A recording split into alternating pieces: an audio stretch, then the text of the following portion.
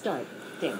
Hello again, welcome back to Illegally Cited. This is BGFH, and I'm back for another iOS app video. And today I want to cover a helpful little tool if you guys are still in school or need to do a lot of math. I'm going to cover a talking scientific calculator today. The iPhone does come with a calculator built in, but if I remember correctly, and I might just pop into that at the end of the video as well to show you, but I believe that one doesn't have quite near the features this one does. And if you just do a search in the App Store for Talking Scientific Calculator, this should come up. And really, it is just what it claims to be. It's actually a really, it is self-voicing, so you can use it with VoiceOver perfectly fine, but you are going to get a little bit of overlap as far as you'll hit a button and then you'll hear it talk. But it's also useful for, let's say someone isn't low vision, but maybe they have a learning disability or something, and they still want to be able to hear what they're hitting, what buttons they're hitting, and things like that. So, a nice little app. So basically, what we've got the display 0 at the top. 0. And you heard the, let me turn it up a little bit because the calculator voice is a little bit quiet. 0 So you hear a male voice say 0. Volume of the spoken voice, 100%. And the volume is at 100% right now. Swipe up or down with one finger to adjust the value. I'm just going to flick to the right. High and low contrast toggle button. High and low contrast toggle. So I'm going to double tap this. Right now you can kind of see that we got a lot of blue buttons, a lot of green buttons. But if I double tap this, high and low contrast toggle. High contrast. Now everything is really a lot more single colored. You got the white back or the black background, white letter numbers, and the kind of minimalist colors going on here. Which, in a way, I actually kind of find it a little bit harder to read because I like low contrast. High and low contrast the light contrast I actually kind of like because you've got your numbers that are blue down here, and then you've got your green section, and they kind of it splits things up a little bit easier. So I actually think it's actually easier to see without the high contrast myself. But there you go. If I flick to the right again, Radians button. Radians. Standard entry mode button. Now there's a standard entry mode. Calculations will be performed each time an operator is selected. Okay. And now I can also, if I double tap that, Formula entry mode. Oh, you're not going to tell me the Radians. Formula entry mode button. Calculations will be performed only when the equals button is selected, and will use the rules of operator precedence. Okay. Standard entry mode. So you get the idea. You can change between, like, if you need to do a little bit more complex formulas, it does support that. Actions icon. Actions. Square root. Square. Cube. To the power. 1 over. Log base E. Log base 2. Log base 10. Page 2 of 5. Previous panel. Next panel. Oh, dear God. I didn't realize there was actually more panels. Well, we're not going to go through those extra panels because root. E to the power. 2 to the power. 10 to the power. Exponent. Left paren. Right paren. Percent. Memory clear. Memory plus. Memory minus. Memory reveal. Plus. Minus, times, divided by 7, 8, 9, clear, 4, 5, 6, backs, 1. So you get the idea. 3. In the lower left, you've got your numeric keypad, and then on the lower right, you start out with your equals in the bottom right corner. You go up from there. Backspace. You got a backspace. Clear. You got a clear. Divided by. And then across that, like from left to right, you have your plus, minus, times, divide. So it's really just going to be a matter of, exploring by touch. Slide your finger around the screen to figure out where the buttons are that you use the most often and kind of where they are. Minus. So, Zero. That is a... So let's just do 5 minus plus times 5 9 equals 45. Okay, it was, like I said, that voice is a lot more quiet from the VoiceOver voice for some reason, but it did say 45. And if I touch up on the top, 45. 45. So it does actually, you can just touch the panel again up there to hear the result as many times as you need. 7 fraction digits. Max. The other thing that you can do, Actions icon. I'm going to go to Action. Alert. Paper log is disabled. Now this is kind of interesting. Enable paper log. Button. Enable paper log. I'm not exactly sure what that does, but I think it just keeps track of, like, in a file. So like if you're wanting to do calculations and you need to turn that into a teacher, you can track what you've been doing. Keyboard.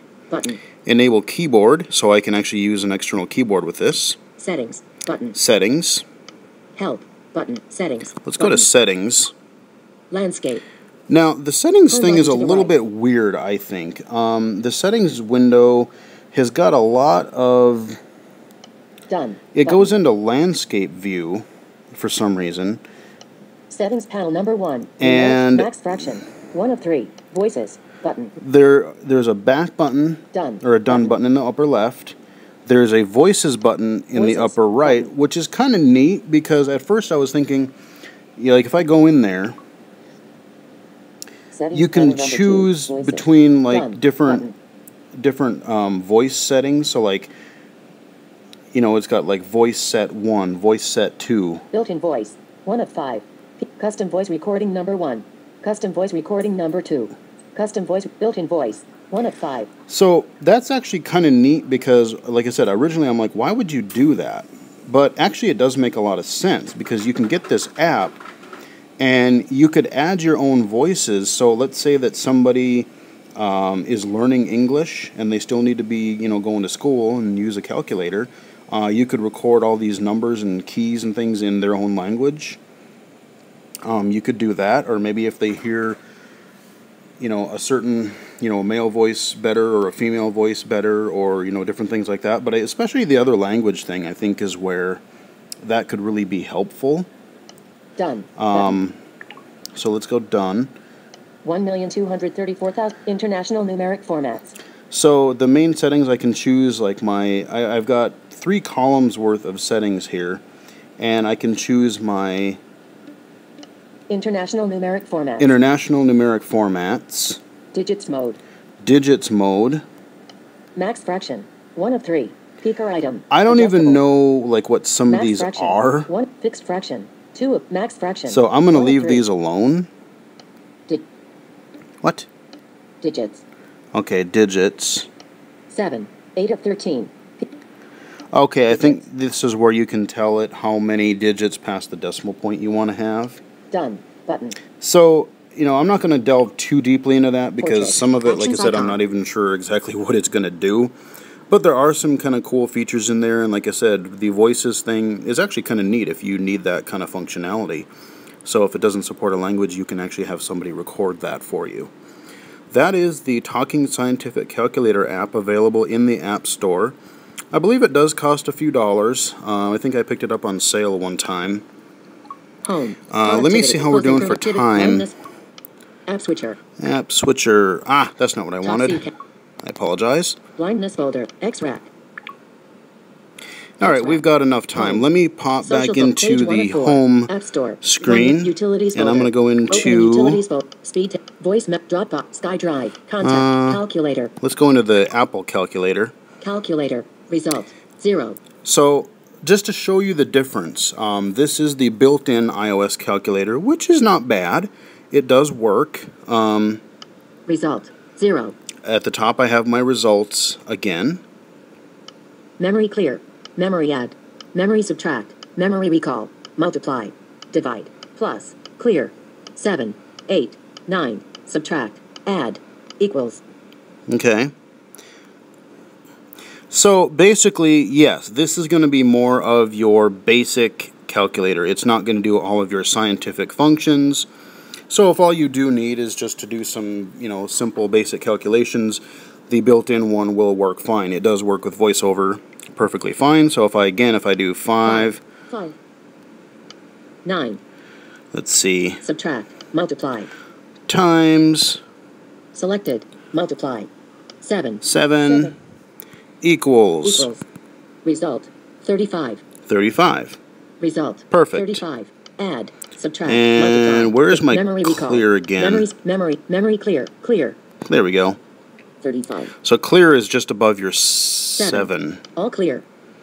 And now, because I have it cleared, now it turns into an all clear. So, you know, again, this is the built-in utility, built-in calculator, but you don't have near the options. So, you know, for a lot of people this may work, but if you are in school where you do need a lot of, you're taking some math classes or science, physics, chemistry, statistics, anything like that, Talking Scientific Calculator, utility. Closing utility you can get it a store. lot cheaper than you can get that Double app tap a to lot. open. Shut up.